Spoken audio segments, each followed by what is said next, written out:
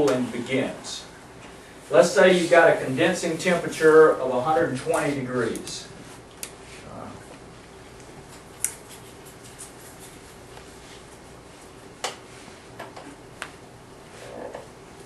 I just about need another marker here.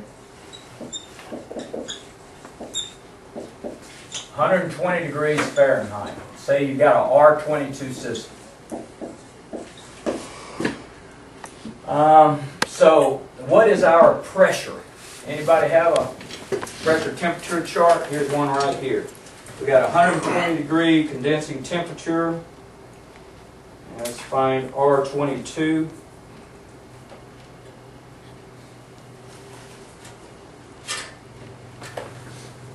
That corresponds to a head pressure of 260 psig.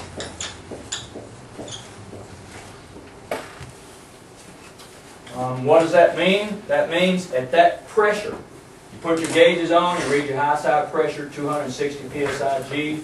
You convert that to temperature.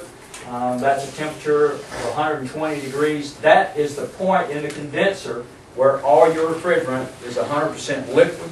And from that point on, your subcooling begins. All right, you got 120 degree liquid. Let's say your ambient temperature is 90, 95 degrees. So you've still got a temperature differential, right? Yes. So additional heat from that liquid is going to be given up to that 95 degree air blowing across that condenser. That's your subcooling. All right, where do you measure your subcooling at? What's the point in the system where you measure your subcooling? You measure it at your liquid line near your metering device, if possible. All right, let's say your liquid line is 105 degrees. What's your subcooling here?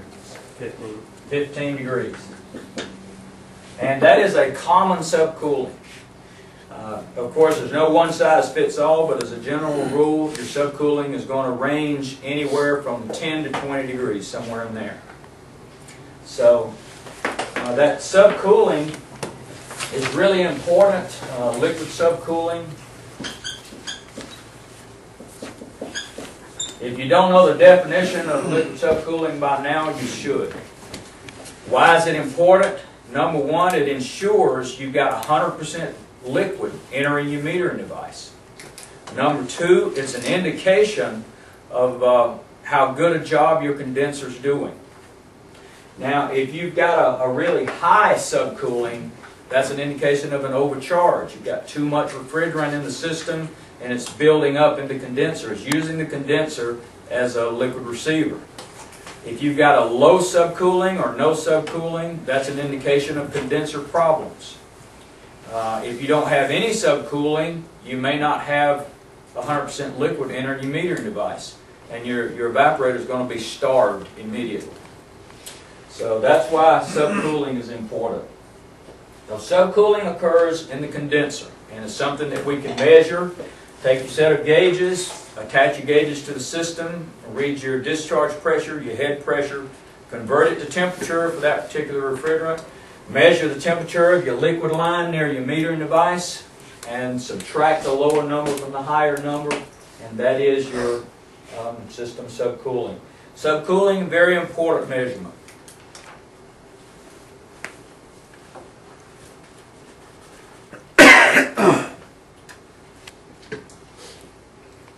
Again, regarding condensers, regardless what type of condenser it is, air coil or a water coil or a commercial type condensing unit or even a static condenser. What's a static condenser? Have you all seen these refrigerators? It's got a coil of tubing on the back and no fan. That's a static condenser. It uses natural draft, or it just uses natural convection to get rid of the heat out of the refrigerant vapor. So if you see one of those old refrigerators or freezers with that coil on the back, that's a static condenser. It doesn't have forced air blowing air across the condenser. Any questions about condensers? So that heat on that old static condenser, that means it's just going back into the room? Right, it's just going back into the room.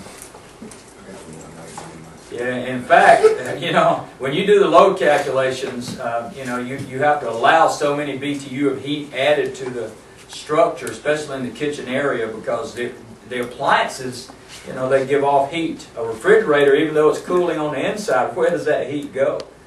The heat it removes on the inside of that refrigerator, it goes in your kitchen. So yes, it does reject heat. The condenser temp that let's say 120, you get that from measuring with your infrared light, you hold over your condenser. How would you go about getting that particular measurement? You have to put your gauges on and convert it to temperature. Okay. I'll tell you a little secret. When I put gauges on a unit and I look at that pressure, I always see temperature in my mind.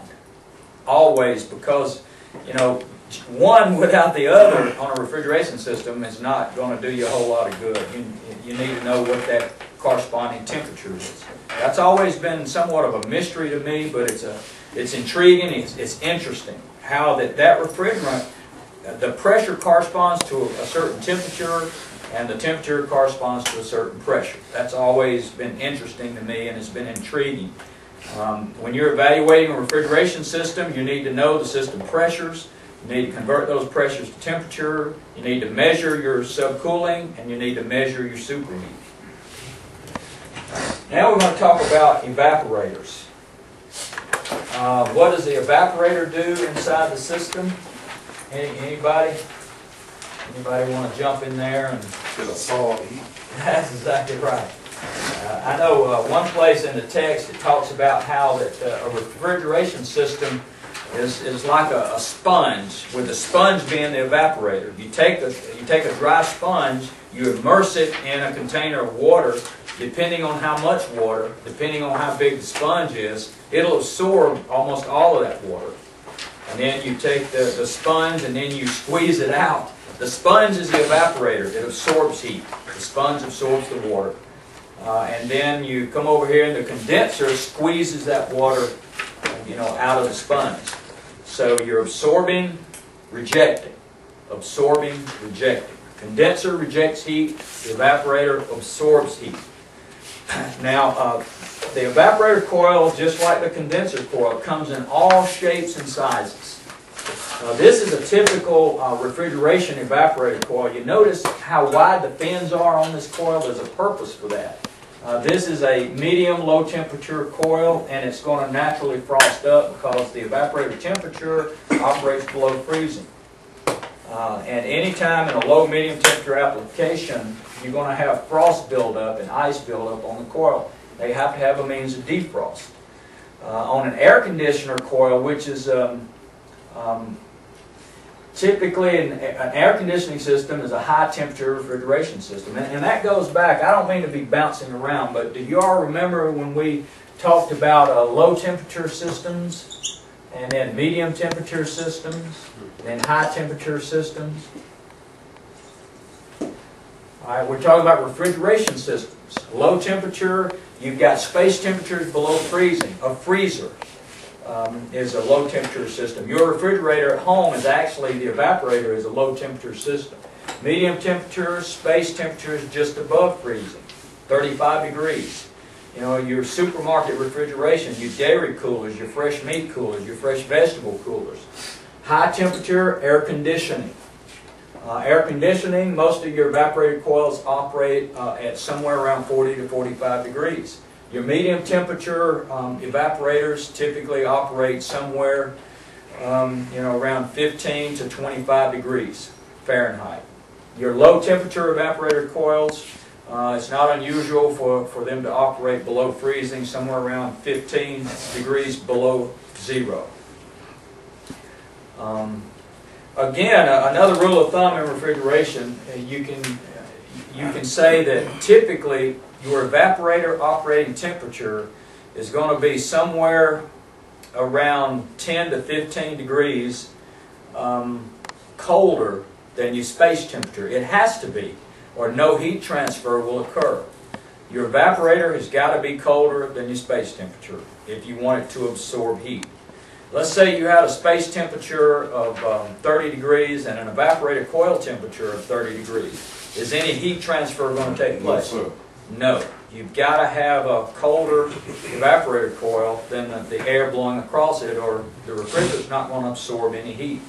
It all goes back to the basic fundamentals. Heat always travels toward a cooler temperature.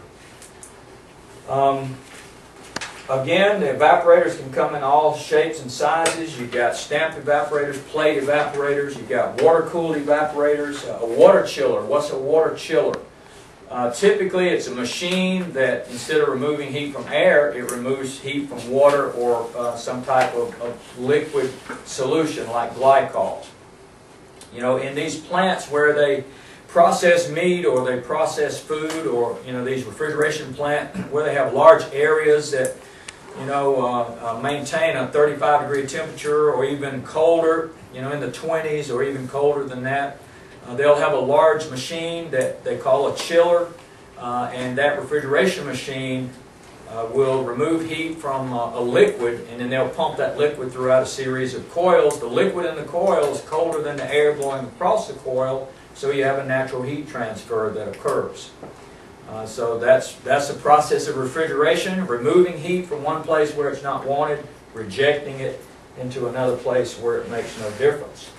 An ice machine, you got an ice machine. It's you got different types of evaporator coils, and typically the evaporator may be a mold where the water actually flows across a certain mold, and the temperature of the evaporator is well